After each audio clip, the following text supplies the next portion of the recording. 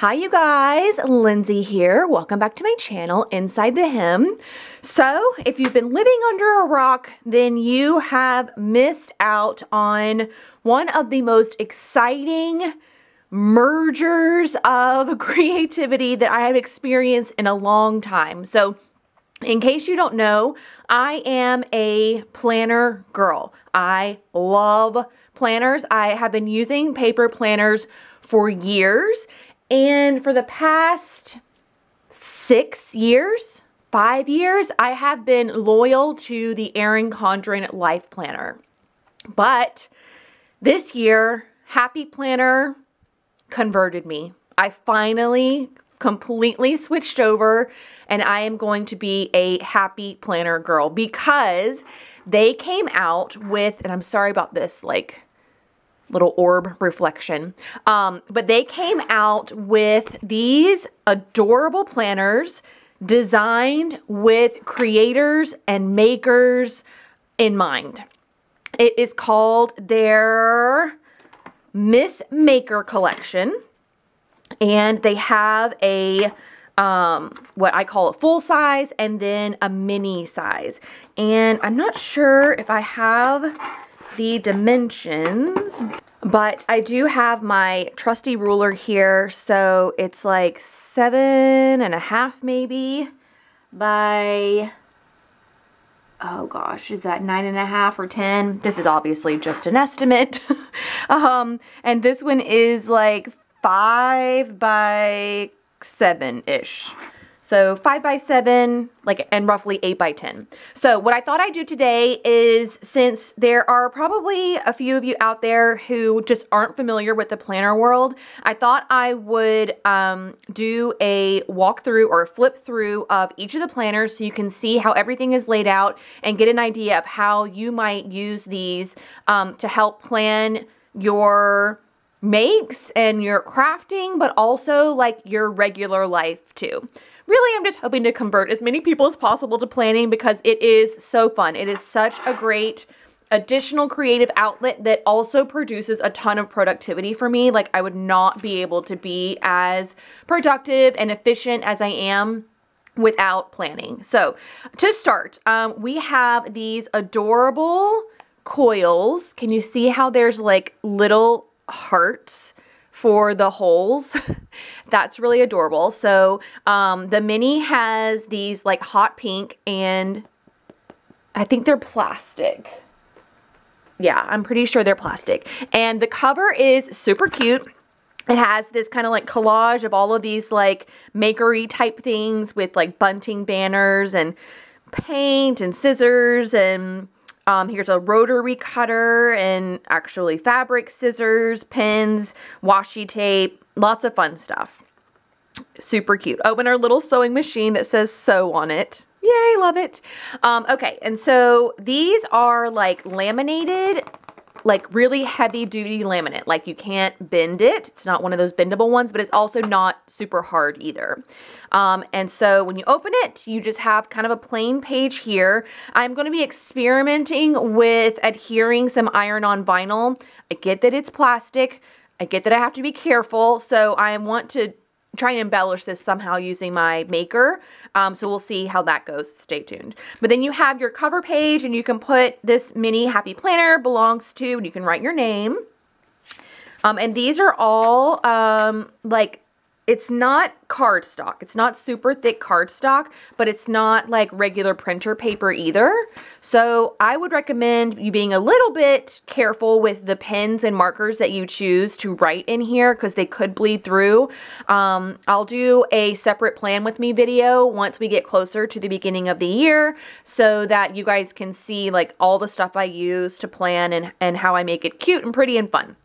Okay, then we have a double spread annual calendar. We have 2019 and 2020, so you can plan out, you know, 2 full years, or at least get a visual of 2 full years here. And then this is how each month is laid out in the mini. So we have our January kind of monthly overview page, and you have your top priorities for the month. So you can list out 4 things that you think are your top priorities for the entire month. You also have a make do section where you can list out things you want to make or things that you need to do.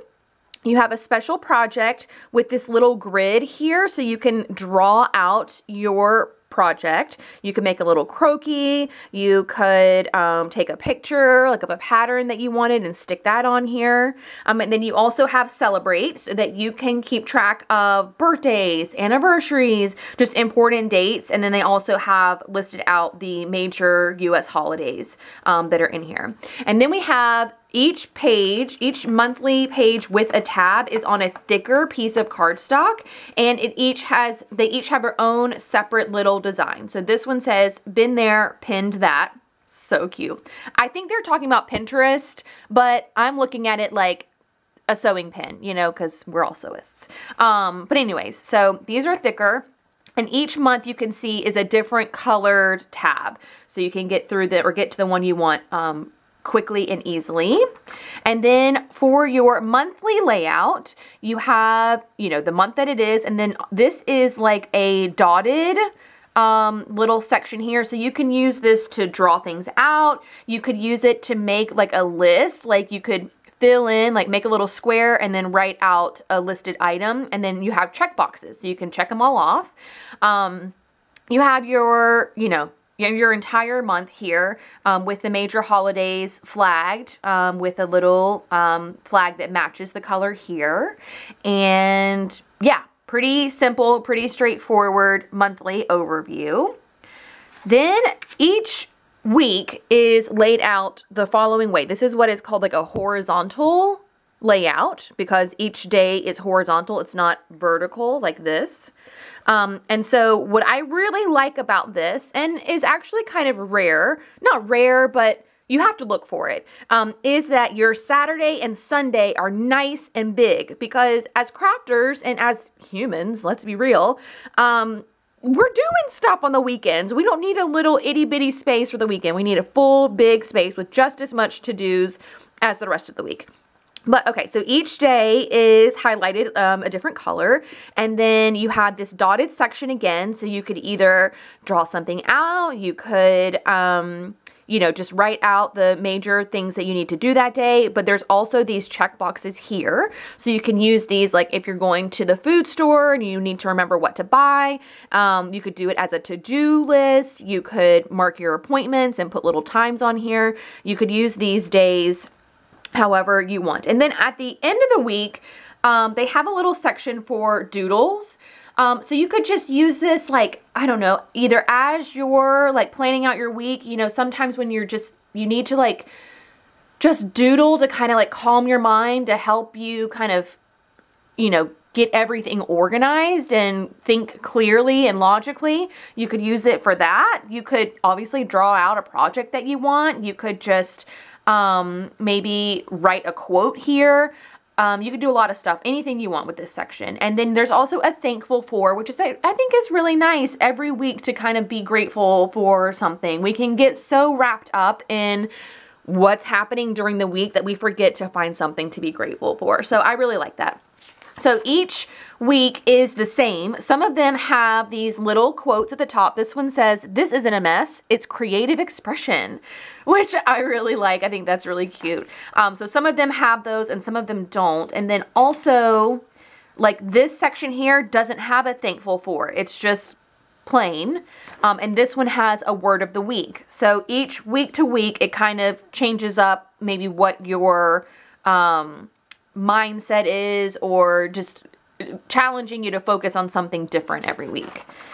And then here is the last week of the month, and this one just has like a cute little make do. You could even color that in if you're feeling up to it. A weekly highlight here. And then we're back to a monthly overview again, same layout as before. February is hot pink, so there's lots of hot pink accents, but also yellow. And this cover says Maker's Gonna Make. And then you've got all your hot pinks. And again, thankful for, word of the week. Uh-oh, I missed one. The plain one, the word of the week, the little like, kind of like graphic image. Okay, you get it? Going through, all of them are the same. This cover is little like, these are what the rings look like, with little hearts in the middle. And then here's March's month. And then again with the weekly spreads, this is what April's looks like. I craft so hard, I sweat glitter, and can you see it's like foiled? It's super pretty. Foil is like, in the planner world, like the extra touch. Usually it's much more expensive to get foil anything. But that's really cute. There's April's layout. Here's May, which matches the front cover. June is Create, Be Crafty. It's like all these frames, and again, it's foiled. Beautiful. Love that. And then July is just kind of like a tone on tone. Been there, pin that. I just want to make cute things. Maker's gonna make. Creativity is messy, and I'm very creative. So just lots of little quotes. August has your scissors. September has, if you can't stand the mess, get out of the craft room. Again, it's foiled. Beautiful. And October has Happiness is Handmade with this super cute, like, Miss Maker. Like, she is the representative of all of the makers out there. And I gotta say, she kind of looks like me. I do love a top knot. You guys saw my headband DIY tutorial that I posted. I don't really do the overalls though. So maybe from here up, she's me. From here down, she's somebody else. I don't know. And then this is November. I just want to make cute things, which should be a Taylor Swift song. And this one is Creativity is Messy, and I'm very creative. It's very holiday-esque for December. These look like little ornaments to me. Super cute.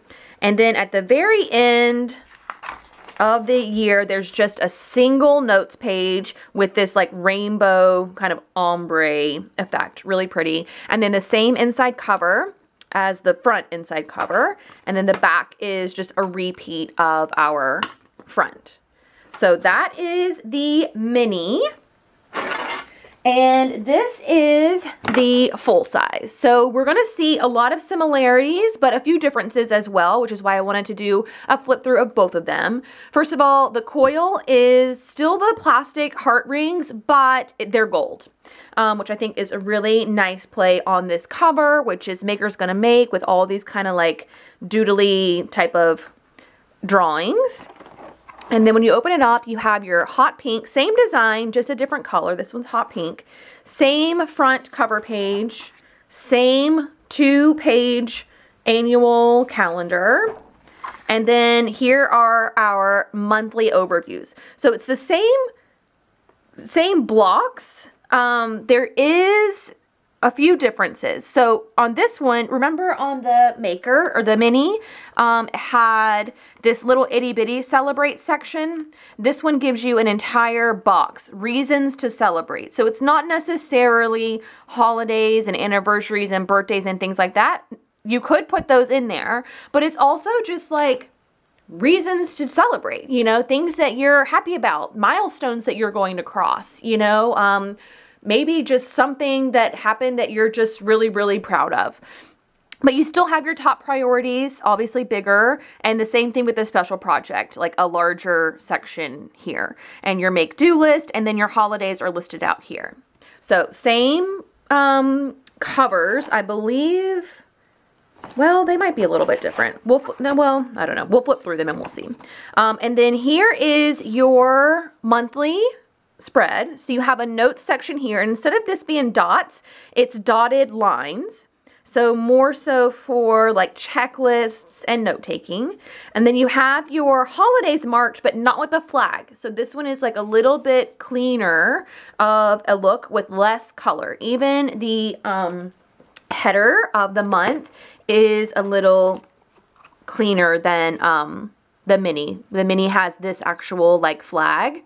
And this is kind of just a little bit more plain, probably because you can do a lot more inside the squares with stickers and markers and different colors. And so you know, they wanted to keep it nice and plain, so those things jumped off the page better. Okay, so this is our weekly view. So we have this week's priorities, and this is a grid. So again, you could make a checklist for the priorities, or you could just write them out, or you could use this as a section to draw things if you wanted. I've also seen people make like goal trackers where you would do like a hydration section, and then you'd have a Monday, Tuesday, Wednesday, Thursday, Friday, Saturday, Sunday in each of these little boxes. And then you, like, for your water, each glass of water that you drink is another square, and you would color it in, so you'd have like this bar graph at the end of the week showing how you stay hydrated. That's a fun kind of unique idea that you could do to track goals. Then you have your daily doodles and bright ideas. So each day gets its own doodling section. Each day gets its own to-do section with a list here, and then its own what they call plan on it section. And this is a vertical layout because all the days are marked at the top, and your to-do list for that day falls vertically below that. So that's how this is spread out. I will say that for a maker and a creative person, this does make a lot of sense. I'm not so sure how I'm going to use the plan on it section yet. Typically in my Erin Condren planners, I would put things like television shows that I wanted to watch, or I would meal plan. So I guess this section would still kind of fit into that vein where you would put maybe your appointments throughout the day with the times, and then you could meal plan, you could put your workout in there, you could put, you know, television show, or if you needed to do laundry that day, you know, any of those kinds of like little daily tasks, I would put in this section here, separate from a to-do.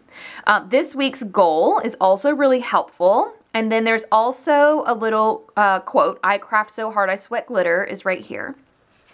So, and day to day, the only thing that changes is now there's not a quote here. Everything else is the same.